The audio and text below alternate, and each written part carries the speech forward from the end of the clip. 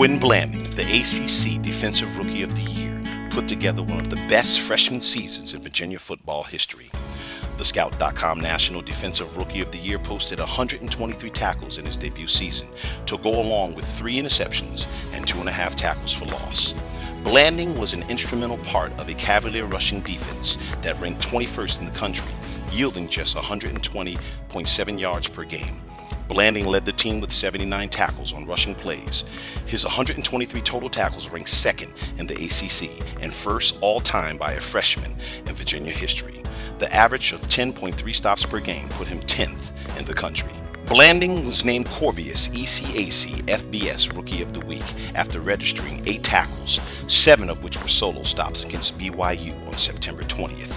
In all, Blanding recorded double-digit tackles in 5 games this season, including a game-high 15 in a victory over Pittsburgh. In addition to ECAC and Scout.com honors, Blanding also earned freshman All-American honors from ESPN.com and 24/7 Sports. Ladies and gentlemen, we are pleased to honor Quin Blanding as the ECAC Division I Football Bowl Subdivision Defensive Rookie of the Year.